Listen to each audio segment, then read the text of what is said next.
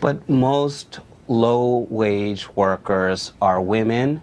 Most are trying to support families, and this so-called unskilled labor that he's talking about. Trying to support families when they're 16 to 24 years old? No, I'm speaking of the people who are above 24 years old in the retail industry, in the fast food industry. These are everyday workers. And so we're not talking about kids flipping burgers or kids working at Walmart to pay for beer money over the summer. We're talking about middle-class folks trying to raise a living.